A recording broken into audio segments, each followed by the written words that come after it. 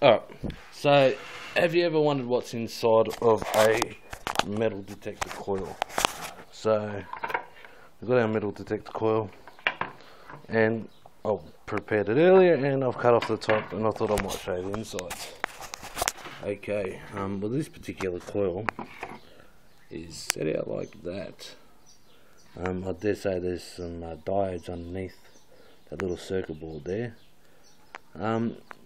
What I have read so far is that the coils usually run in a figure 8 sort of pattern. This obviously is different, and I'm going to investigate a little bit further, but this coil here seems to lift off okay. And what's actually got me beat is, if you can see it on the camera, there's actually 3 wires out of this coil, which goes to the little circuit board there, which, to my understanding, I'm not sure how they got 3 ends out of it. And then we've also got, if you can see it on the camera, there's also 3 wires that come out of this one, that coil.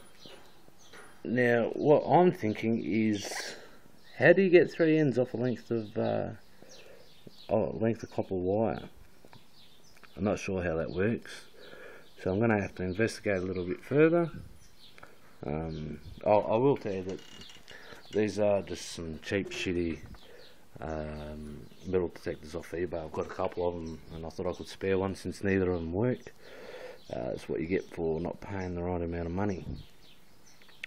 Well, I'll investigate it some more, and we'll look at how they got 3 ends, maybe in a different video, and I'll get back to you with some more.